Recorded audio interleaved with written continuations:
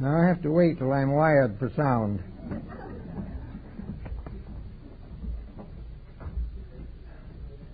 Well, the news in the last few days on the political and government front has stirred up a lot of thought. And we are beginning to realize that things are gravely amiss. And there seems to be no very clear solution as to how to correct the condition, because the condition at the moment involves nearly every aspect of mortal civilization in this country and in other parts of the world. The world is deeply in trouble. And the reason for this trouble has been a general failure to recognize that humanity has a responsibility for the planet on which it lives. We have considered life to be one grand opportunity to avoid trouble, and we have succeeded in getting ourselves into very serious trouble. Now, we like to think of the future, but some of the best thoughts that we really have come from the past. And I think the remarks and thoughts of Plato on the problems of government very well taken. He said, any system of government that is intended to be of value will work if it is honestly administered, if the facts of life are kept clear, if the individual realizes that he is surrounded by honorable people trying to help him or trying to maintain the culture to which he belongs, things will go fairly well, whatever you call this system. Lacking integrity, no system will go well. There is no possibility of making dishonesty a permanent virtue for the race. We are in a problem that we have to face. Now, one of the interesting thoughts that have come down to us from the past on this intriguing subject has been this simple statement: an individual is not born a citizen of his country because he happens to be physically born in that place. He is not a citizen by birth. He is a citizen by dedication. And in practically all of the religions of antiquity, and I think especially of the higher periods of Egyptian culture, the creation of citizenship was a rite and a ritual, usually performed when the young person was between 14 and 16 years old.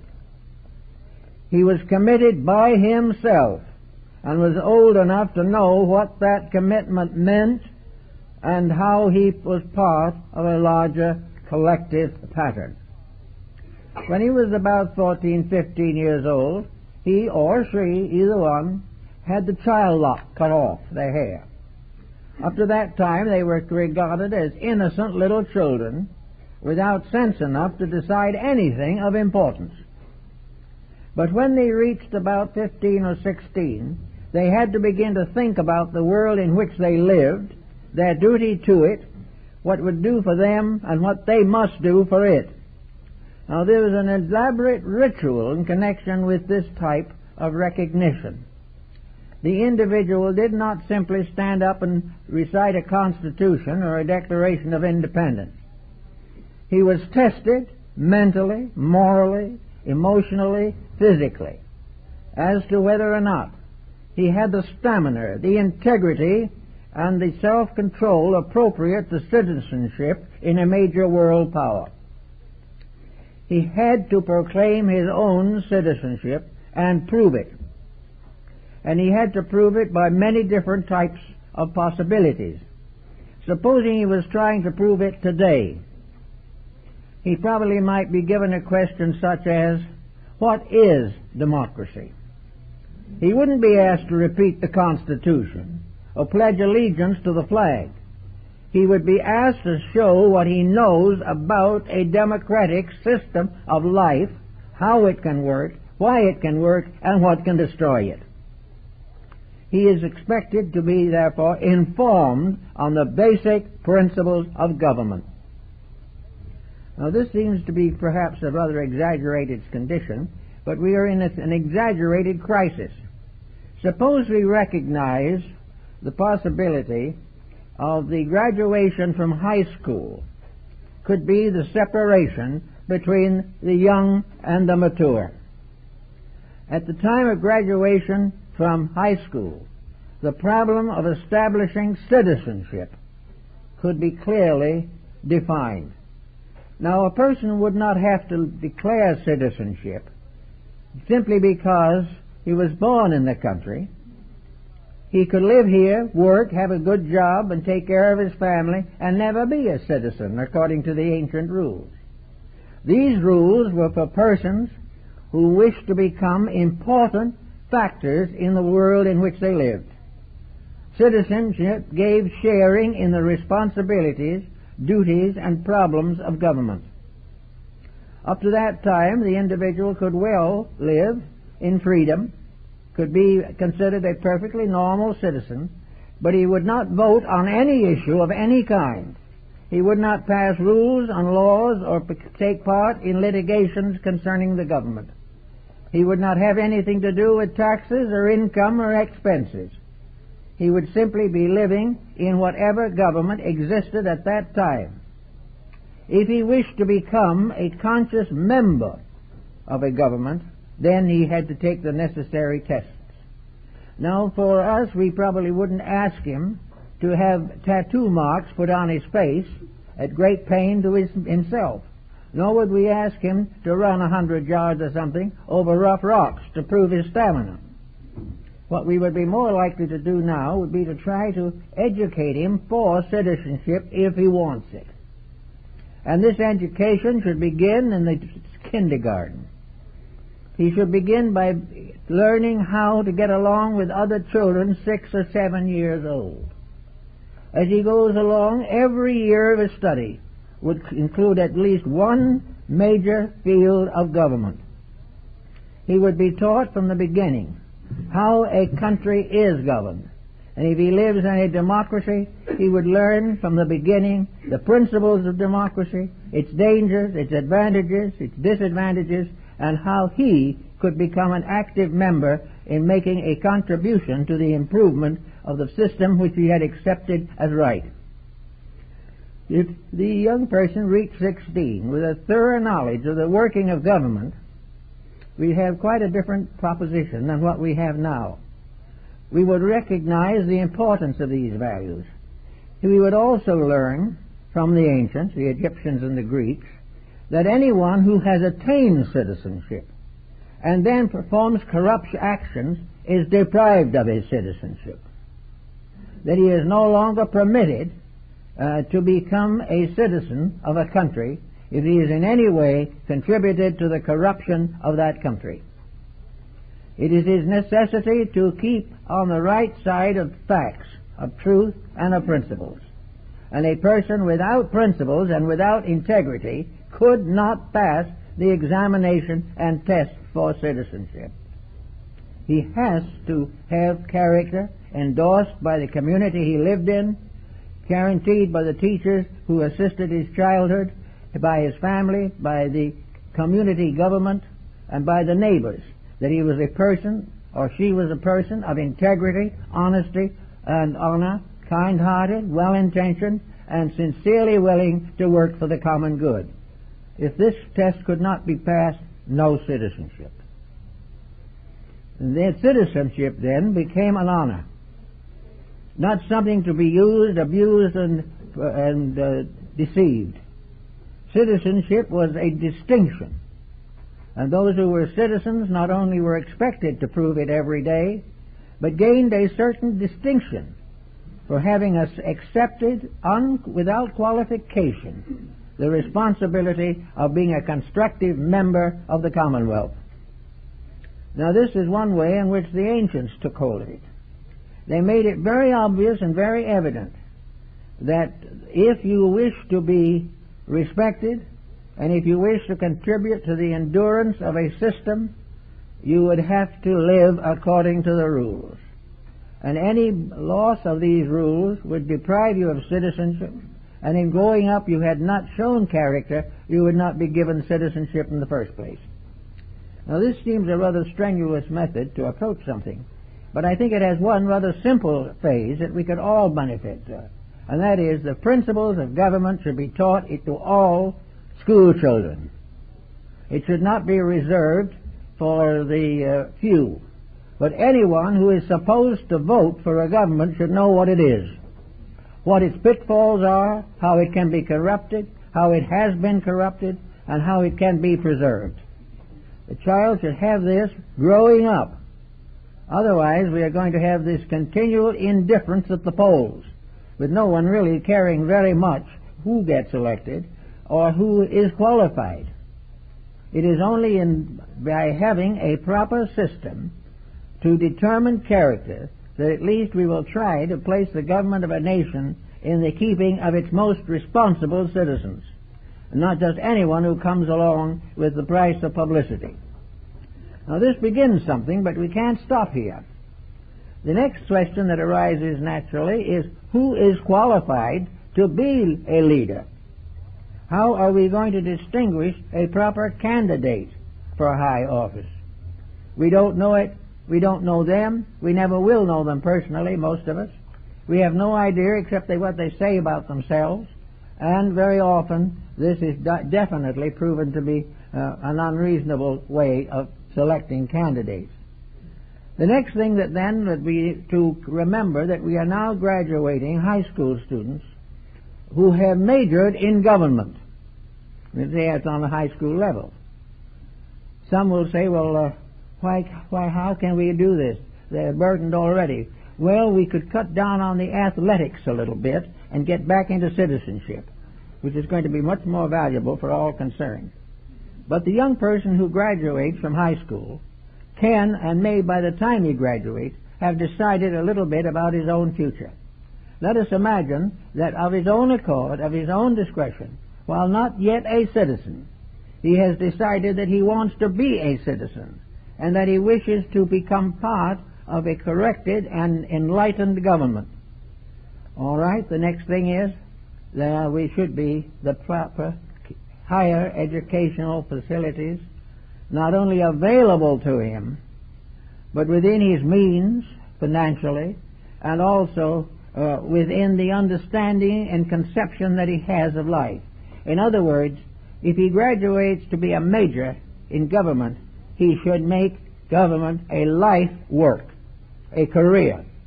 If he wants to be a banker, he can study banking. If he wants to be a physician, he can go to medical school. If he wants to be a lawyer, he can go to a legal institution.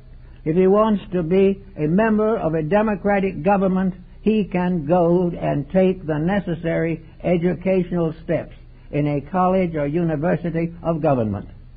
There should be a complete curriculum for a career, for a dedication, for a life work in which the individual gains his degrees and recognition in a school dedicated to the production of governmental personalities.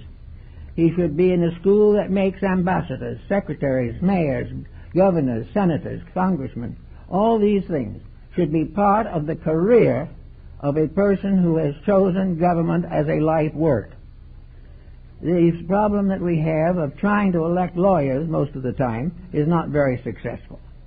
And the individual voting for the average person has no way of judging their true fitness or their true abilities. If a candidate is advanced as having a superior record in a school of accrediting government employees, he has at least some confidence that these people know what they're doing. Having decided that such an institution as this should exist, it becomes obvious that the career of becoming a part of democracy should begin early in life and should continue on, and its greatest responsibilities rest upon the level of integrities and all of these examples which will strengthen the principles of a free and independent nation. These things will have to be thought through in some way. Now, if from out of this particular situation someone is graduated, he then can begin to recognize that government is financially not a political institution. Government is basically big business. It is an institution just exactly like any other powerful business organization. It is run or should be run by trained persons in every field who should be appointed as people are today when they're made vice president of a bank. They probably will hold that position for the rest of their lives.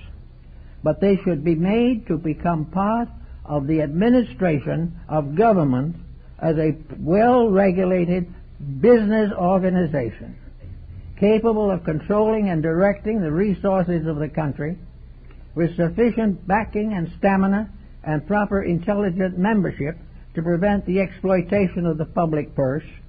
The government should be in the hands of an equitable, honorable business institution, graduated in government, dedicated to the service of the nation, and dedicated to the protection of all of the necessities of national life.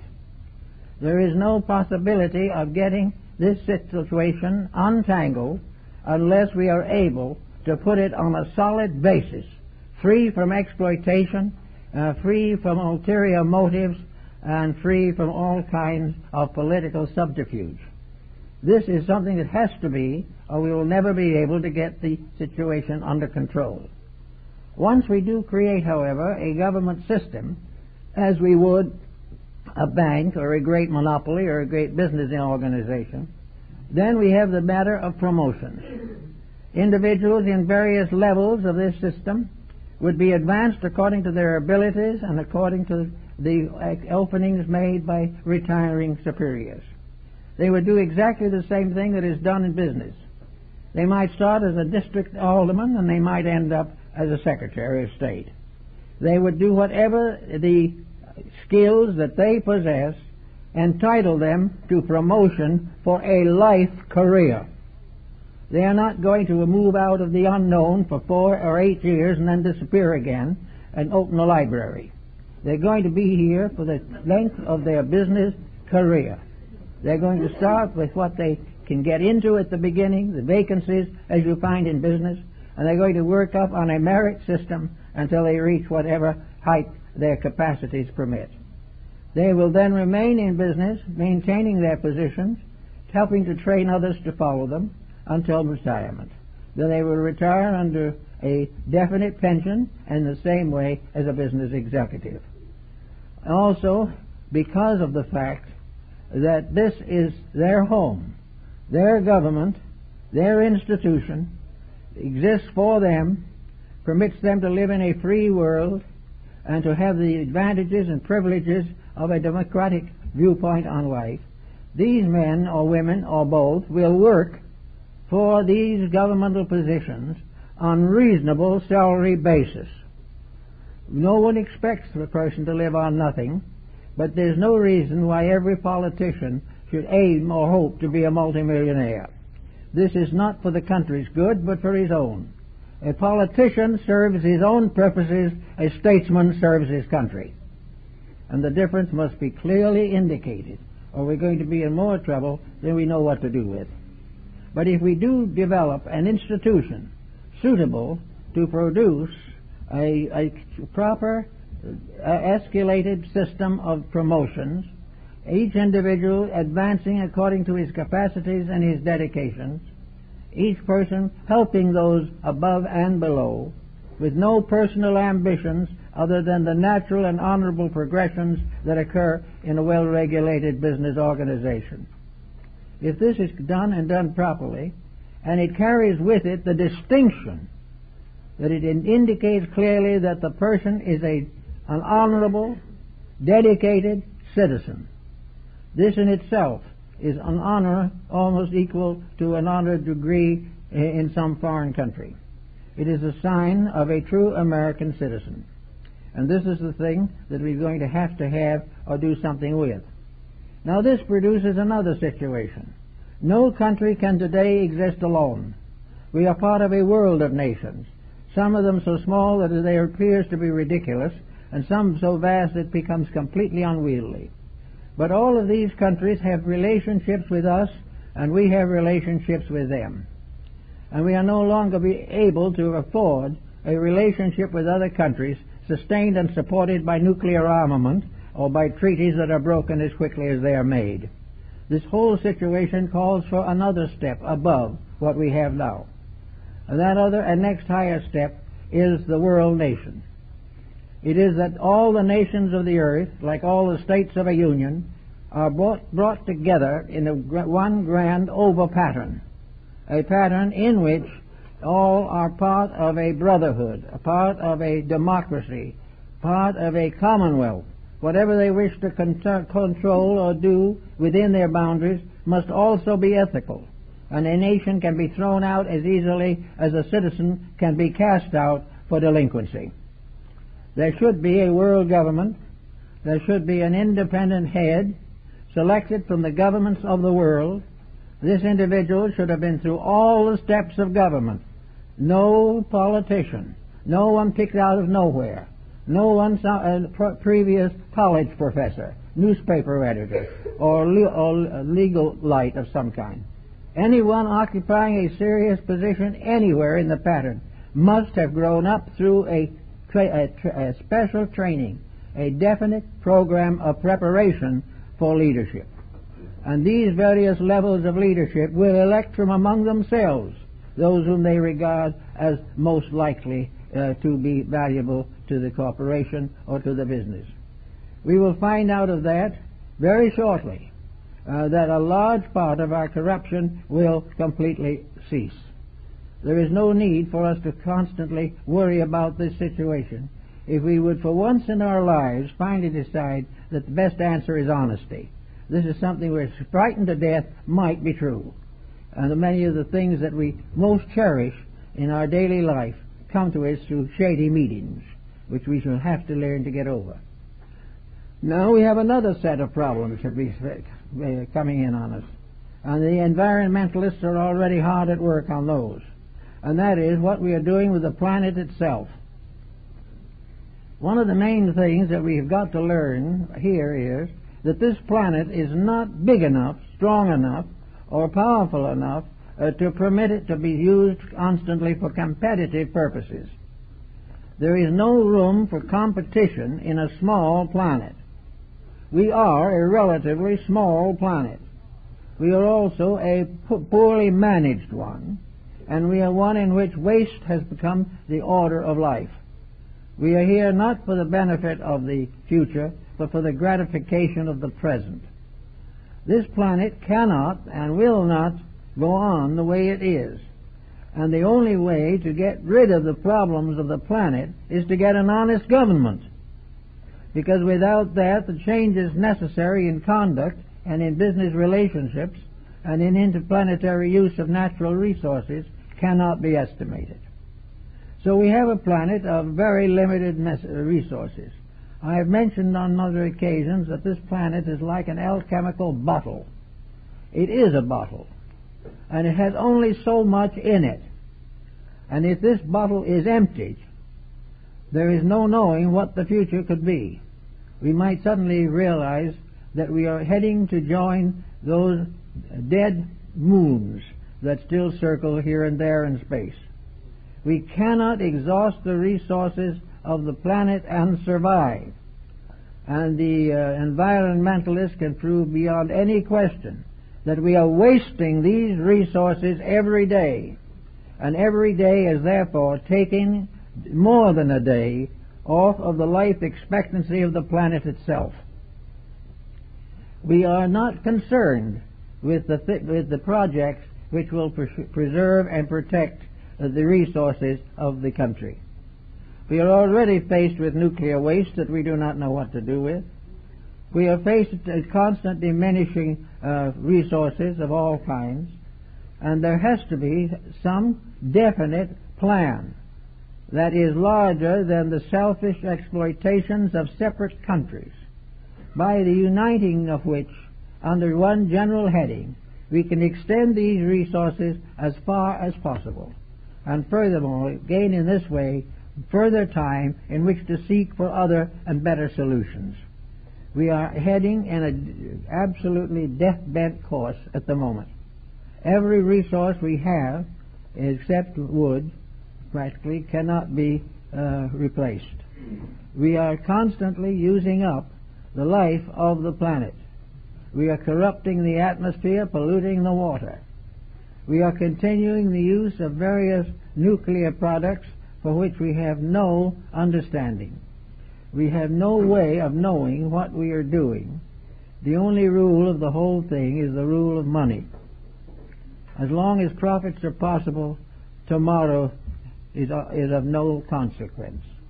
But in the problem of government, we must have also the conservation of all natural resources. We must find ways of stretching commodities as far as possible.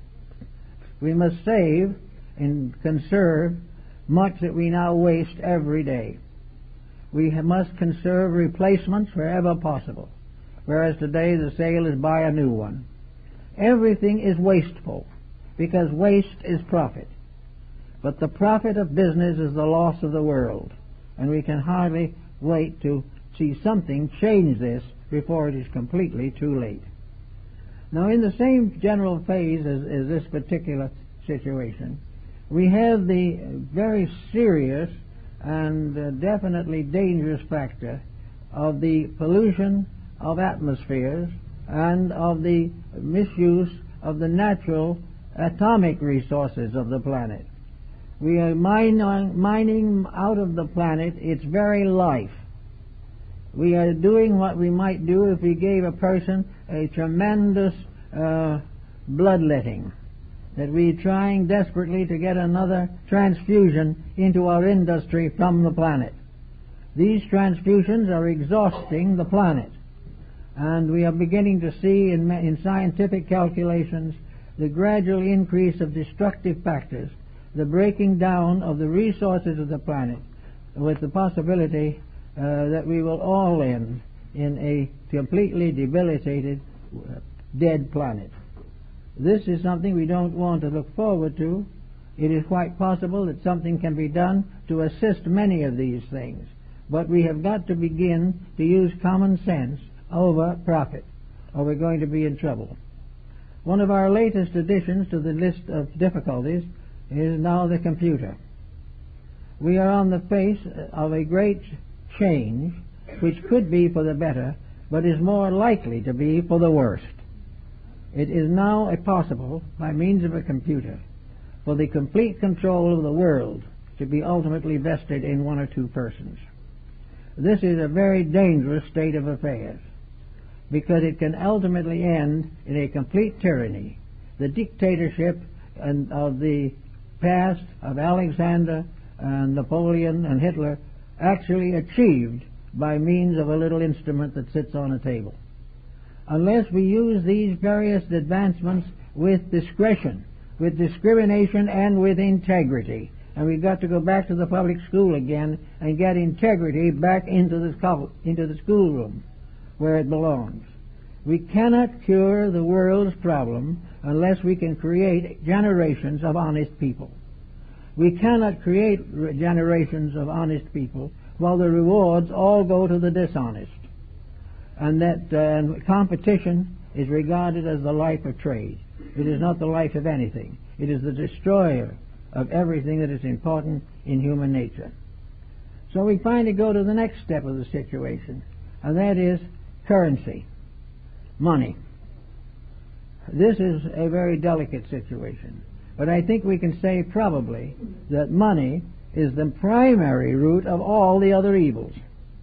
Money or profit of some kind, wealth, is probably the dominating motivation behind cupidity and crime.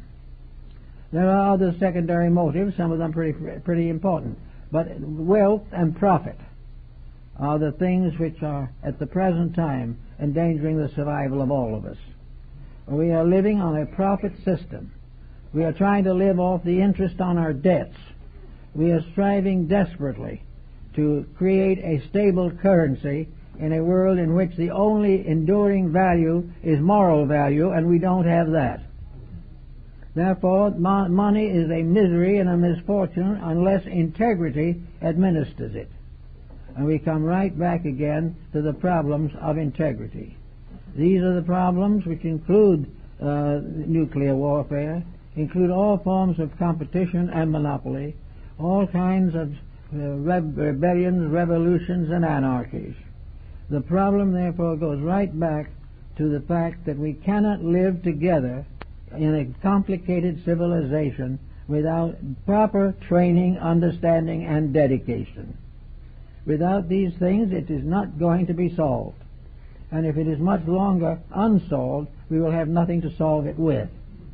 It is really very, very serious at this time to bear up that the coming generation that must go into the new century must go in with a different basic concept of life. We've got to train young people not to continue to make our mistakes, but at least make some original ones of their own.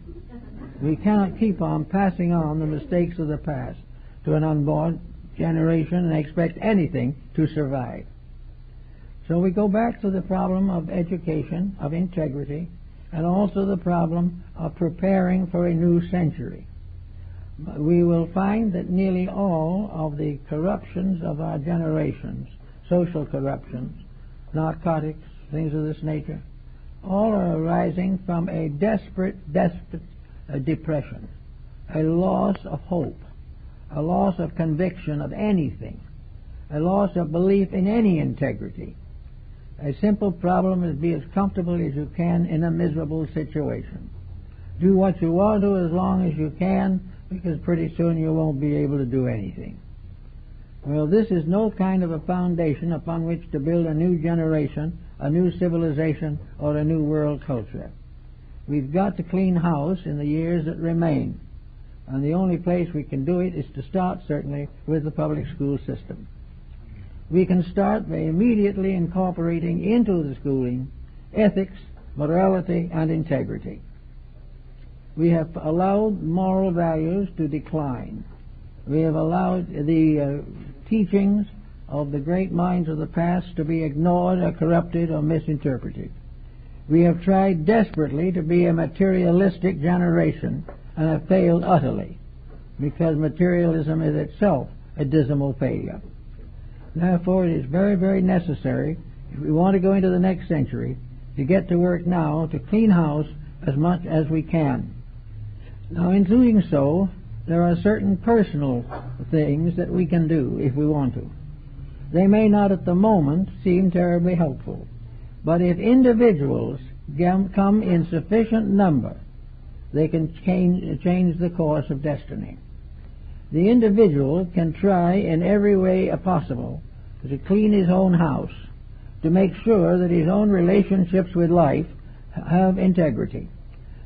He can modify his desires to keep track of the availability resources that he has. He can keep out of debt. He can escape the pressures of luxury. He can avoid entertainment that will corrupt him and his children. He can begin to be an honest person himself in those little things which can make up a great decision in the long run.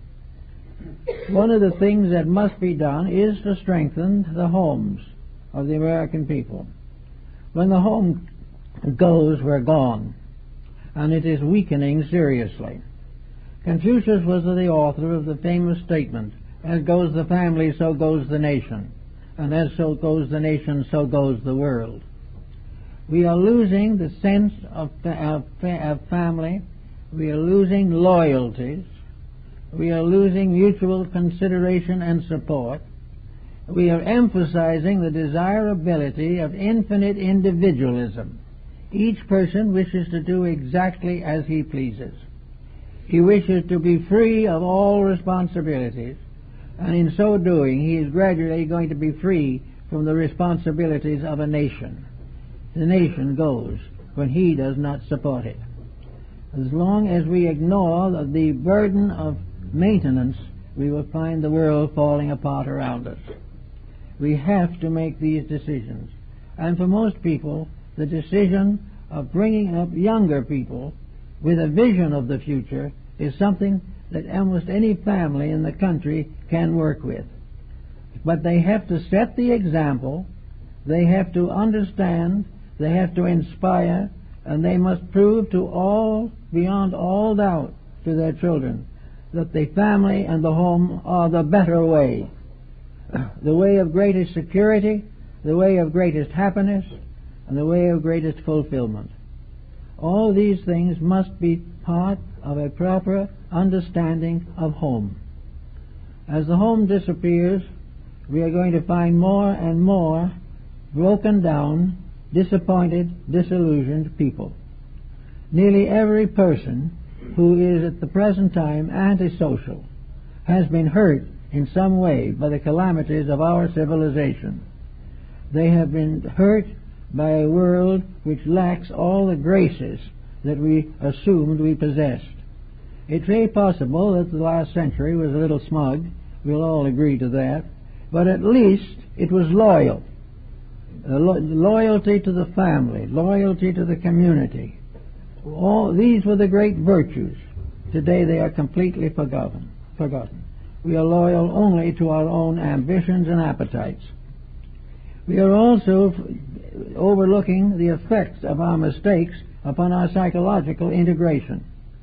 We are about 260 or 70 million Americans who are living under situations, tensions, and pressures that are bound to deplete health and depress psychological integration. In other words, we are becoming a race of neurotics. We are becoming a race of disillusioned individuals who have lost faith in our world and lost faith in ourselves and are trying to take it out on narcotics or alcohol.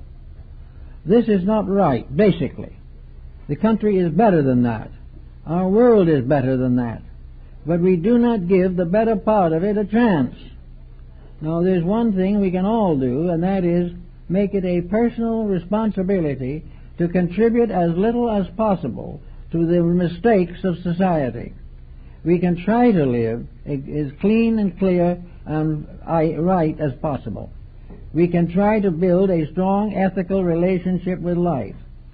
Now, we are bound to know that honesty is going to bring a lot of business to bankruptcy because it is built on dishonesty. Almost anything we do that's right is going to bring down an empire. It is going to bring down the empire of those who have exploited us and each other, particularly in the last century. But it still has to be done. It is better for an era to go down than a world to cease. Now, how are we going to handle some of these very delicate issues that we have, for instance, in connection with morality and ethics in the public school? I think we must face the very simple fact that it is no longer something that we have to face. It is something that we can demand and secure by parents themselves will require it. If a sufficient number of parents want to see their children vote for better candidates and to see the community with better leadership, they will support the involvement of political or legislative education in the school system. Now, in this we also have pointed out more and more of integrity. And the moment we come close to integrity, we get into a mysterious and complicated religious situation. Actually, efforts have been made to bring religious morality into the school system, and they have all failed. Now, they have failed probably because of the fact that it is already an obvious fact that religion is an economic debit. The religious individual is not going to do the things that the non-religious person will endure. We are willing to be corrupted unless our religion is strong enough to straighten us out.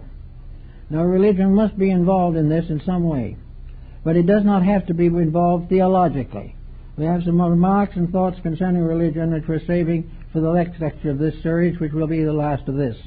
But we are concerned with what we might term ethics, a philosophy of ethics. Ethics has been taught to the world since the dawn of time. Every nation has had its ethical structures.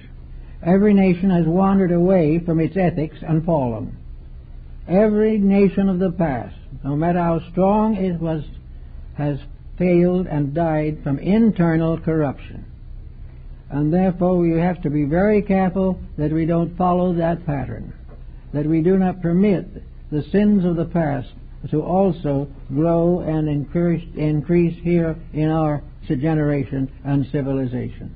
We have got to start in with something that can be accepted as basic integrity. And the most precious and useful area in which this should be done is among the young. Young people have got to be brought around a little bit, at least, to the recognition of the responsibilities of citizenship. I think this can be done. I think a new patriotism can be strengthened by letting these young people realize that they're working on a job that is of vital importance. They're not merely gathering around and have meetings and talk about something, or to memorize something like the Constitution. They are to be gathered to do things, to make achievements, to accomplish something, and to prepare themselves to become citizens of this country. Therefore, if young people had the choice of earning citizenship by doing it right, we'd find probably a very large group of young people who will move in that direction. Young people want to be important. They want to be admired. They want to be regarded as very valuable parts of the community. And give them a job that is worthwhile, let them do it and reward them for it by the recognition they hope for. Could very well start us off on an entirely new basis of relationships with each other, our nation, and our world. I would say that the most important thing we can do at this time is to get into circulation as much literature as we can, dealing with the importance of a new standard of citizenship, a citizenship which is of importance and is reserved for those who have earned it. And Albert Churchward, in his rather important work on Signs and Symbols of Primordial Man, emphasizes this system in connection with Central African native tribes. We find it in the Southwest, in the American Indian civilization. We find it all over the world, that the individual has to earn the right to be a part of his tribe. And in the Southwest Indian group, we have, for instance, vigil, which was one of the most important of the American Indian mystical observations. Young men, women, starting out in life in their teens, were supposed or expected to perform vigil. Vigil consisted of going out at night into a quiet place in the mountains or in the desert, placing the prayer flags upon the four corners of the world, and sitting in quiet meditation, whispering or mentioning under their breath only, "Father, show me the way." The Indian way was the term to represent integrity. Show us the way. Show us what we should do. Show us how we can do it. Give us the blessing of the Great Spirit. And these people sat quietly and meditated. Father, show us the way. And in the middle of the night or at some strange time the visions came. Perhaps the tired child fell asleep and dreamed. But whatever it was, something happened. Something showed the way. In one case it came directly to my attention. One of these young men went out, and for 5 nights he did vigil in the daytime. But he was awake all night during the magic hours. And on the 7th night he saw the thunderbird. He saw it fly across the sky above him. He knew he had the call. He was to be a priest. And it is from the vision of the thunderbird that his life career was set forth for him. And from that time on, the thunderbird was his totem, was the spirit of integrity that walked with him. And very much of this is in the spirit of the old Greek and Egyptian, and there was a connection between the American Indians and these peoples. I know in the 1940s when I had Hosteen Claw here, they were probably the last of the great sand painters of the Navajo people. I showed him the copy of my big book, and we opened it to the page with its emerald tablet of Hermes.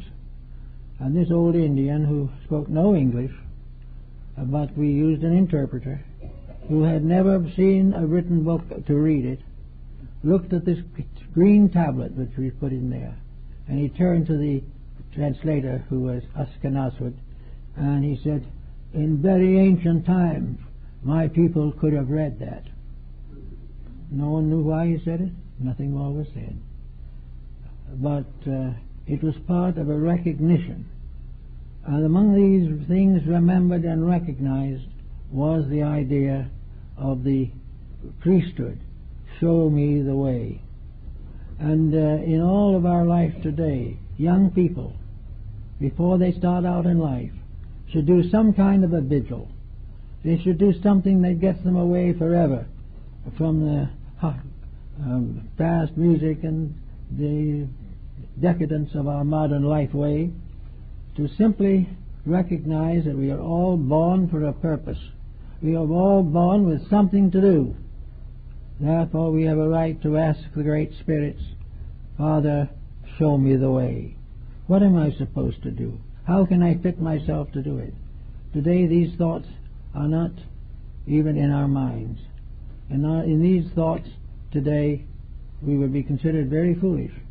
Our present problem is to catch a few more rock music programs on the TV until the neighborhood can hardly stand the racket. This is the way we meet these things. We have come completely separated from what the American Indian called the life way. There is a life way, and the old sachems sitting together knew about the way. And the great League of the Iroquois nation said the beginning of the way is to spread the white carpet of the peace. All people dwelling together in peace. Then we must build a roof great enough to be the roof over all nations. And we say that this is the roof of the great lodge to which all belong. That the world is a sacred place, and they had their mysteries and their rites and their rituals and their ceremonies to prepare for citizenship. And down in our southwest in Arizona, we have strange little rows of pebbles that are mystic mazes, and they were part of the symbolical religious ritualism of the Arizonian Indians. Everywhere, the individual quietly living in the desert or in the mountains, close to nature, wanted to help, wanted to do something to advance the cause, saw around him a great beauty, a great integrity, and a great purpose, and then could only sit quietly and say, "Show me the way." And usually the way was shown. Something happened that turned that individual into a useful and helpful member of society. When we forget the type of world we live in, we are in very serious trouble.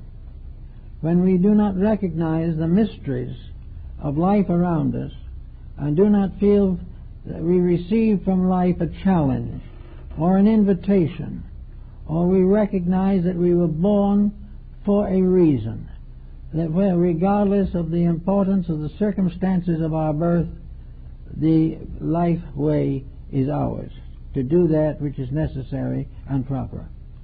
Today there is a great need to have someone or something say quietly, "Show us the way," because we have lost our way.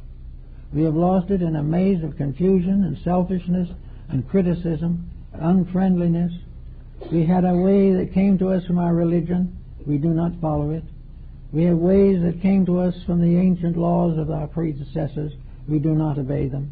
We have the 10 Commandments and the Sermon on the Mount, but we pay no attention to it. We live only for the gratification of appetites and ambitions. This is wrong, and it can never produce anything but disaster. And we've got to do something about it, and do that something pretty quick. I went down in Santa Fe area. I did vigil just to see what would happen. And out there under a starlit sky, with the beauties of the night, the pale moon shining down, it seemed so much that we were in a world that was beautiful, kind, gentle, wise, loving, that there was a strange majesty about it. It was great, and yet it was infinitely tender and infinitely available to us. Then in the quiet moment of thought of the realization of this marvelous closeness to life, we were suddenly reminded of the Mount Alamos nuclear project, just a few miles from there. Here we had two worlds, a natural world of beauty and a man-made world of hate, of fear. We didn't fear nature, we feared each other. We did not fear the wisdom of the past, we feared the selfishness and the ignorance of the present, and we saw no way out of this strange despotism that had captured us. We've got to find a way out, and one of the best ways we can possibly find is to get the young people started on a better foundation. They've got to pick up something that we haven't given them. We have gradually lost touch with our own children. We have lost the realization that there is something that we are indebted to, that it is our need, our right, our inevitable purpose to see that these young people fulfill a destiny we may not live to see. But they will, and we've got to find ways to make sure that they will have a better life to live when it comes. Now, what are we going to do about money? Being that money is probably one of the biggest problems we have, well, we can do all kinds of possibilities, some of which are pretty ridiculous, but at the same time, we can consider them all. More in his Utopia decided that money was useless, unvaluable, a non-valuable commodity. That the only actual way of solving the whole problem was to set things up so that each individual's share in the common good was protected. That there was no need for money. This is something we can't understand. But it is true that we have not been in trouble because of money. We have been troubled by the profit system. We have been troubled by the fact that money is supposed to make money. That we do not want to work, we want our money to work for us. That we want to use the advantages of money without accepting its disadvantages. Well, the major disadvantage of money is corruption, and it has never existed where it has not been corrupted. It is therefore necessary to think of how to get the lure of wealth and the temptation of wealth out of the human pattern before it destroys us all. We ought to know, being just simply human, that when we go from here we can't take the money with us. And very often we don't know what to do with it when we do leave it, and the heirs we leave it to simply squander or dissipate it. So the whole thing is very secondary. Sometime we're going to have to decide for ourselves whether it is better to live comfortably and securely here or leave a fortune to be wasted by our descendants. And this fortune, incidentally, apt to destroy them morally and ethically as it has destroyed us to accumulate it. So that the whole theory of wealth is one of the enemies. It is something that we have come to consider to be suitable to be achieved by any individual regardless of means, honest or dishonest. And the only punishment is to be caught. If we are not caught, we can be dishonest for the whole of our lifetime. Now, this business of money has always been a sore point in the study of human life, because it has always resulted in the veneration of the wealthy, the veneration of those who are supported by wealth. The extravagances of these people not only became the basis of our veneration for the people, but ultimately our rebellion and revolution against these people. Money is one of the problems that needs to be reconstructed thoroughly in a human society. We need some type of a medium or recognition that is not controlled by money. Probably one of the simplest answers to the whole thing is the recognition that there is no way of buying or selling the planet or anything on it. That this so-called selling is simply at most a minor mortgage. That we cannot hope ever to own the things that we are paying for. They will either be broken and destroyed, or they will return to their original owners. Therefore, money as such is a convenience, something to shake in your pocket, but not something to build a philosophy of life on. A philosophy of life must be built on something that cannot be corroded by profit. And one of the things that we can do is to take the profit out of the money and make it something that is entirely what it is intended to be, a medium of change. One of the simple ways of accomplishing this, but it will be very painful, is simply to stop forever the profit system on investment.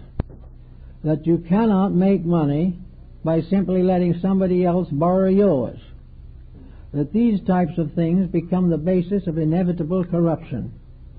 That the answer is that under a well-regulated system, the money factor is not necessary.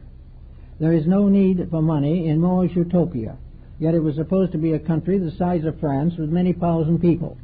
It was not necessary to have money, because everything that was necessary belonged to the people in the beginning. Everything we need for proper life is ours.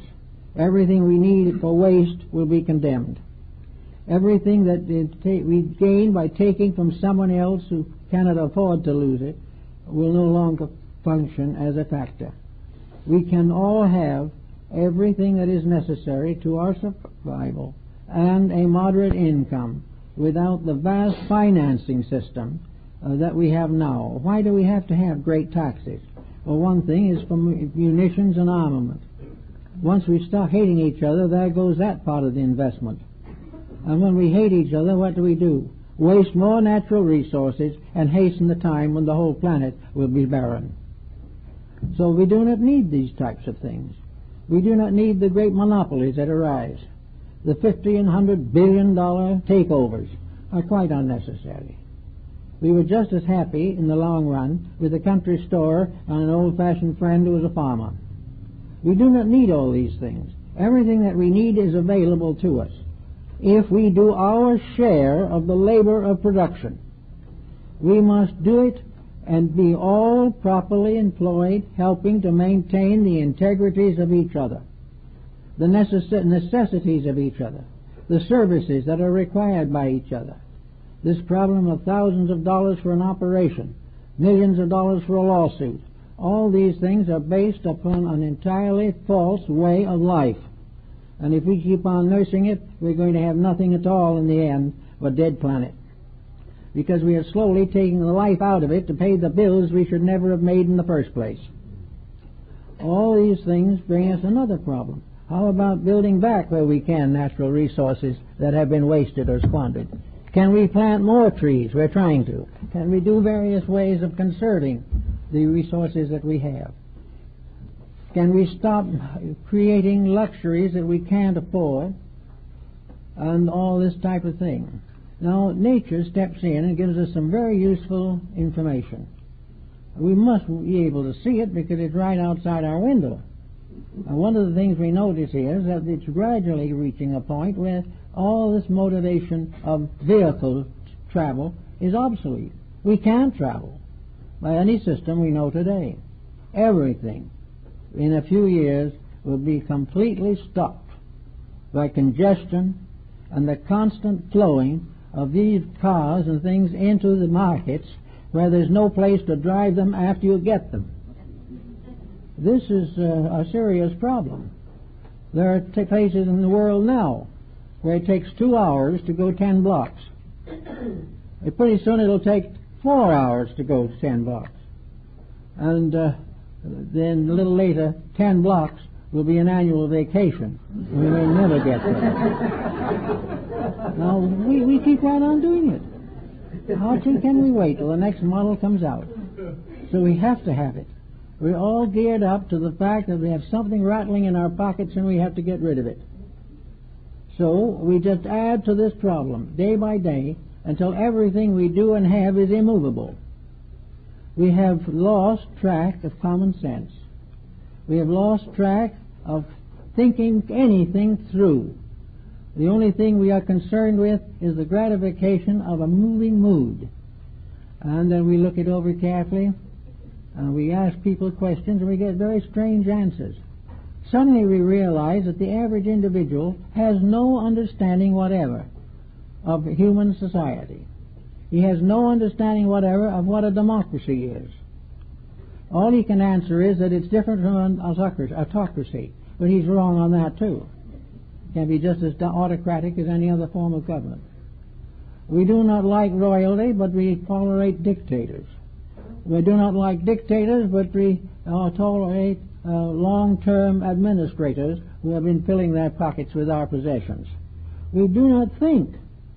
We allow these things to move in on us until finally we are going to have an impassable situation. Now we're going to have it with everything. The entertainment field is corrupted beyond words for money. Half the books that are published are not fit to read. They're printed because the worse they are, the better they sell. We also know that in the course of time, the cost of every service that we need is going to be higher than it is today, and the service will be poorer.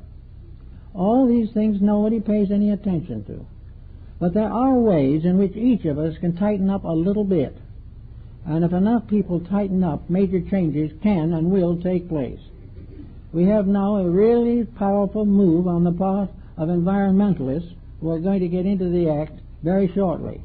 I see by a newspaper clipping that the National Geographic magazine in its next issue is going to show a crystal earth on its cover, shattered by a bullet.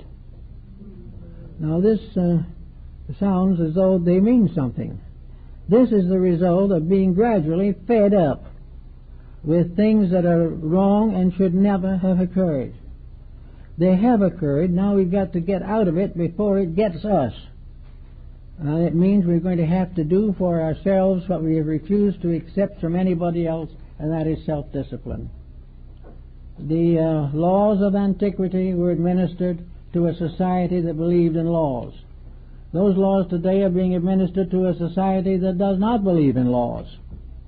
Therefore, it's going to have the law without the believing. It's going to have to face the problems head on and accept the consequences that have come from centuries of corruption and misuse of natural resources. We have to do these things. We want to get into the 21st century. We want to do things to make a better world for all of us, and we're going to have to, each person can get at it with something. If we get at it with children, it will help. If the school won't do it, we may have to. But the school will do it if enough parents want it.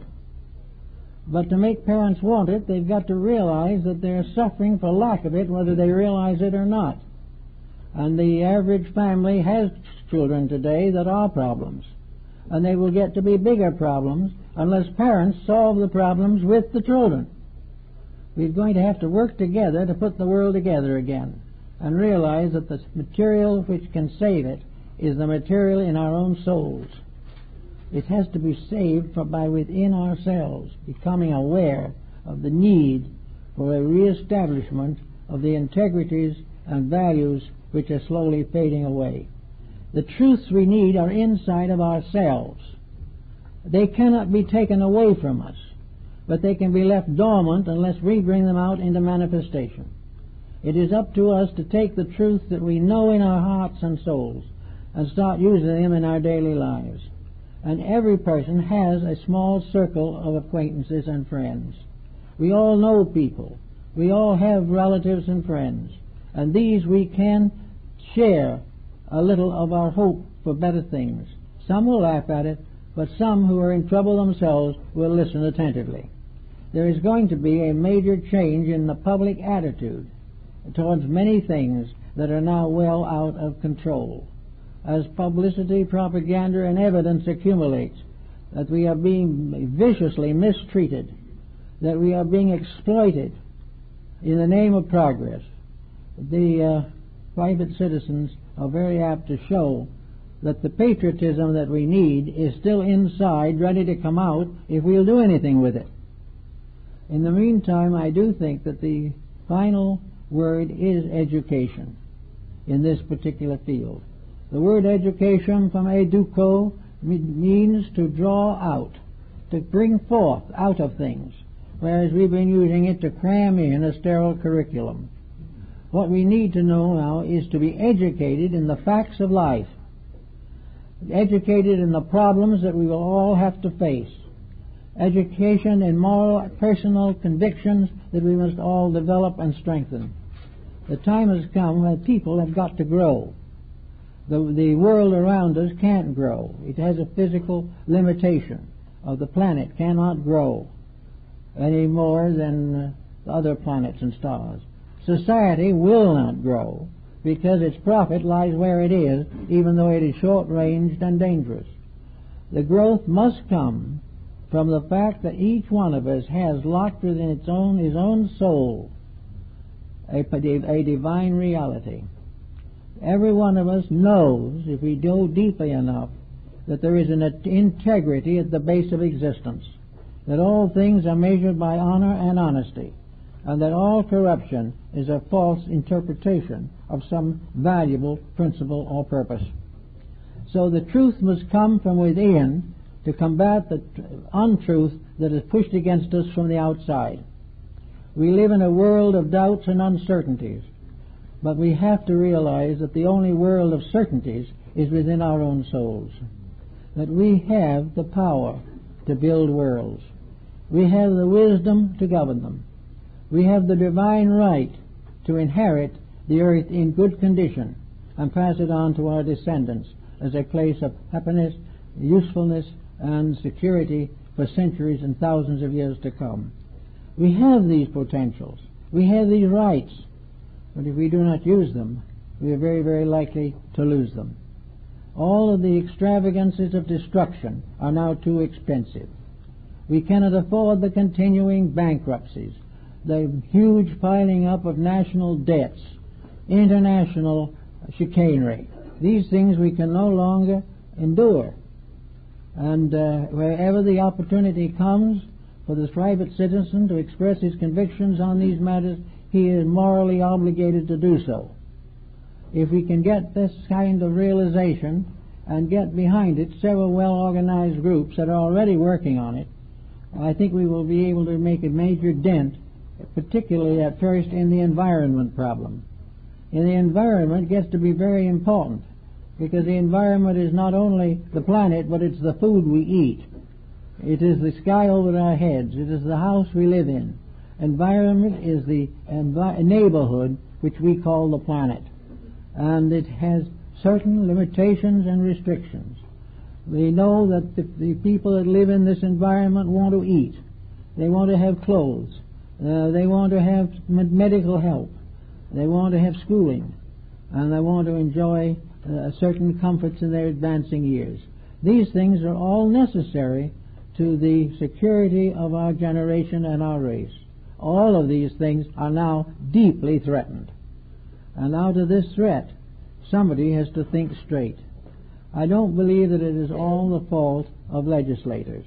It is not all the fault of the persons we appoint to office. It's our mistake because we often appoint people who might be perfectly sincere but incapable of handling the situation. We must be able to therefore know what type of person we need for a certain spot to make this a successful self-governing country. And that's why we need to and must have a university of government where we will be able to produce people who are aware and equipped and can provide the necessary information and do it without ulterior motive. We've got to pass the administration of the planet on to professionals instead of leaving it as it is at the present time in the hands of amateurs. We do not know how to elect because we do not know who possesses the necessary characteristics. Nobody knows. And in most cases, when we elect a man to public office, we doom him to tragedy. He will be corrupted or will be unable to handle the situation. So we've got to get out of this inability situation where we're not able to do anything and realize that no democracy can function unless each one of its citizens knows what it's all about. That if we want to last as a nation or part of an enduring world, we must know why we are here, what we can do, how we can do it, and how we can help other nations to also achieve the maturity of their proper existences. These things all have to happen. We're getting very close to the desperate need for the great big brotherhood of man. We're going to have it. We can no longer maintain the Hitlers and the Mussolinis and the Alexanders. We are in a world now where survival is only possible through cooperation.